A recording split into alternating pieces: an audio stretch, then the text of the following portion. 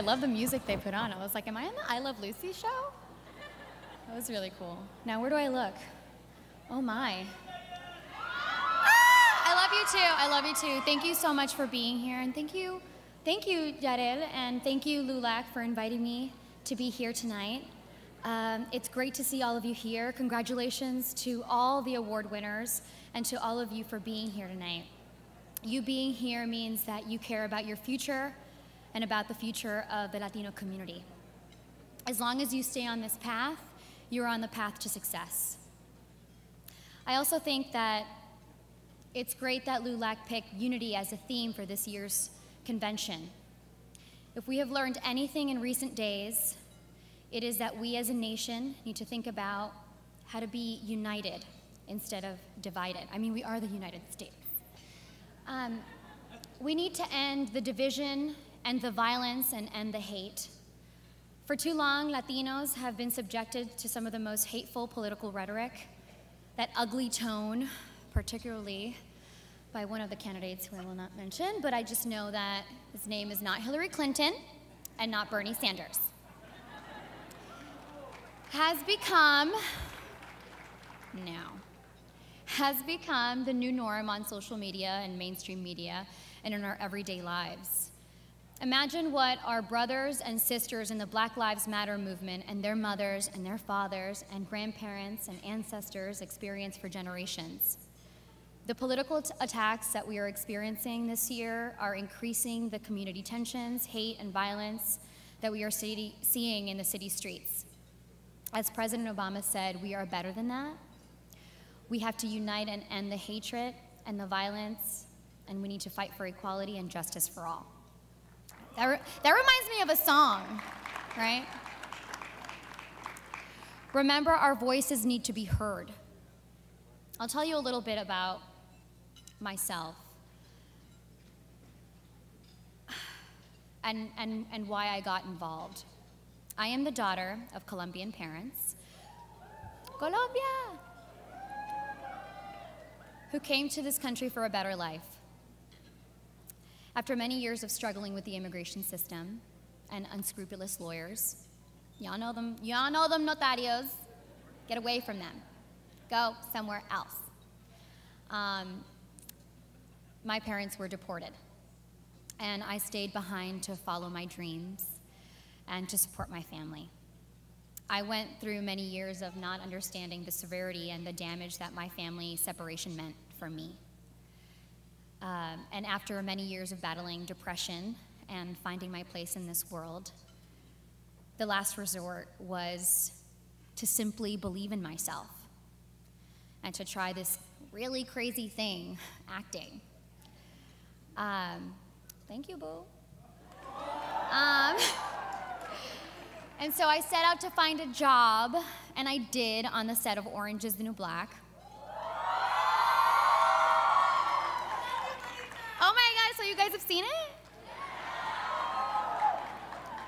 I won't do that here, but I just did. Anyway, with this amazing platform, I quickly realized that I had a purpose and that my voice, that I had a purpose and that I had to use my story and my voice to try to bring about change and justice to our community. This election year is so critical. We have to stop those who want to stop our progress from getting elected. We need a president that promotes unity. There's that unity word again. But I say it so many times because it's important. We need a president who knows how to govern on behalf of all Americans, not just the few who promote and want to deport us because of the color of our skin.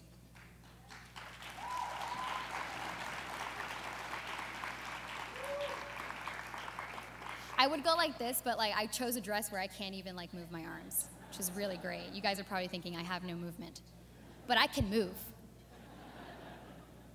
We need a Senate. We need to elect a Senate that will fill the vacancy on the Supreme Court so that we can have protections of our rights, from immigration to voting rights to women's rights to LGBTQ rights, to the right to live in safe communities without the fears of gun violence.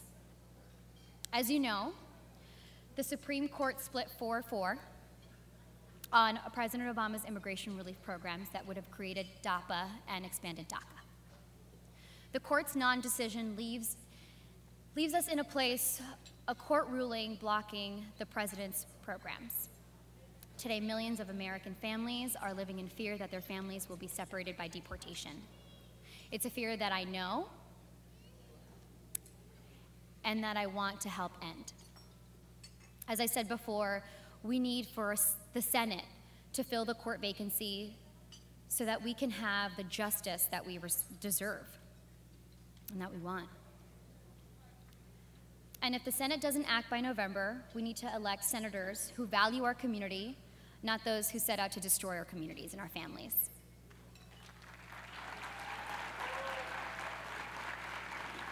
You guys are a nice crowd. Now it's time for the youths to get involved. I'm still a youth? No. 30 this year, you guys. It's true. It's true. Yeah, it is. Anyway, I want you guys to get involved. I have a couple favors to ask of you. All of you use social media? I know you do. Okay, tell me later. Yeah. All right, so next Tuesday, July 19th, I want you to remember to go on social media and to post a message to our senators from your state. Who wrote this?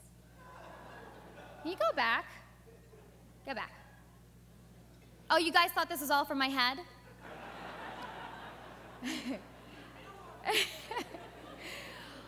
Right? I keep it 100, boo-boo. I keep it 100. No, but for real, I hope you guys caught what I'm saying. I want you to remember to go on social media and post a message to your senators from your state. That doesn't make any sense still to me. Anyway, your state or your Senate majority leader at Senate MAJLDR. I'm sure y'all all follow him. But maybe start complaining, right?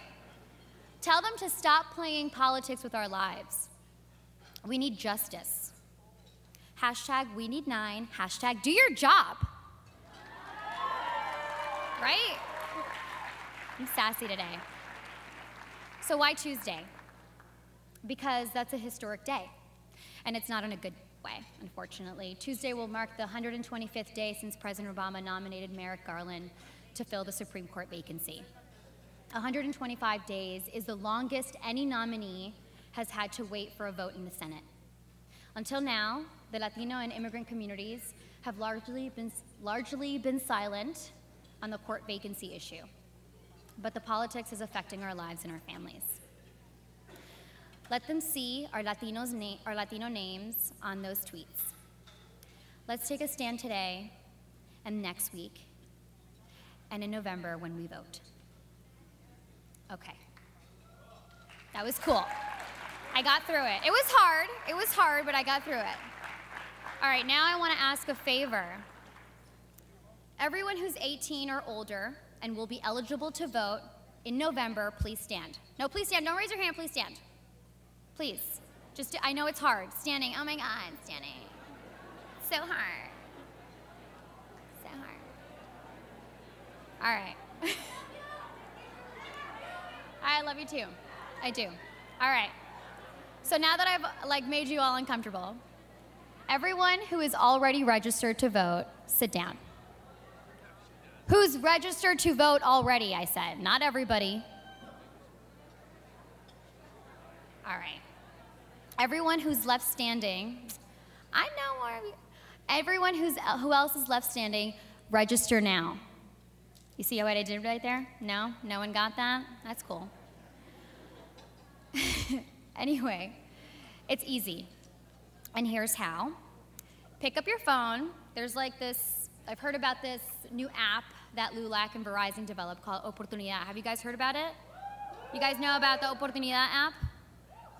No? You're not talking to me no more? Okay, still? Thank God. All right. Download the Oportunidad app and learn how to use it. Even if you're not eligible to vote, you can become ambassadors for voter registration and turnout and show people how to use the app. Show them how to register to vote, show them how easy it is, because it is very easy. Also, between now and November, do everything that you can. Volunteer, help with voter registrations, tweet, knock on doors, post on social media, talk about the importance of voting. I mean, it's really important for us to get involved. I read this beautiful, stop it now. I'm going off then.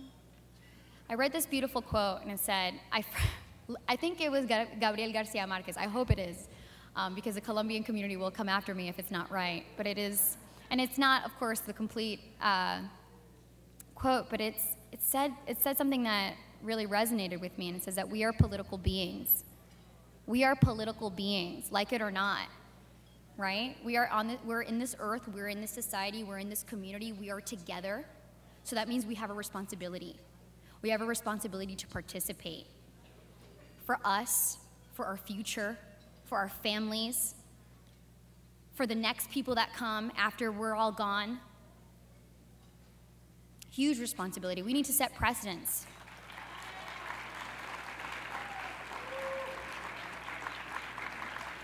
We need to do it now, and I'm so glad that you're here because this shows that the message is getting across. I mean, we're all scared, right? The future of our country is in the hands of all of us, not just the few. Talk to your parents and their friends. Tell them that they have to vote for you, for us. You are here because you're leaders. Again, congratulations to all of you for getting involved. It's so dope. I'm so proud of you. I keep on spreading the message. I want you to keep on spreading the message. It's also really cool, by the way, to be activists, right?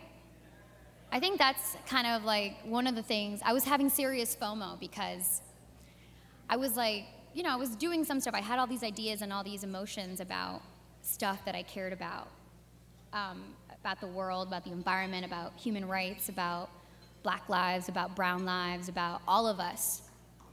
And I didn't know how to express that, and I didn't know how to really form an opinion that would make me feel, quote unquote, smart. But then I was like, I have to do it. My time is now. I need to use my voice. I need to activate now, or else when am I going to do it? And I'm totally going to miss my chance to protest. Like, how cool is that? I mean, I wish we didn't have to do it because I wish we had no injustices in the world, but the reality is that we do, and we need to fight for what we believe in.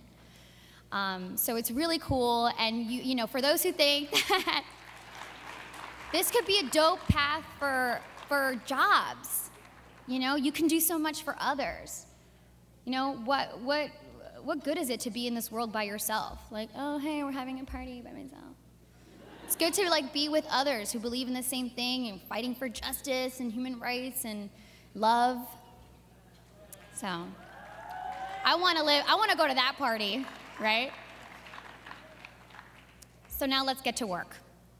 Let's lead and let's win in November on behalf of our community, you guys. We have to do it. We have to do it. The time is now. I love you. I'll take a picture. I'll take a picture.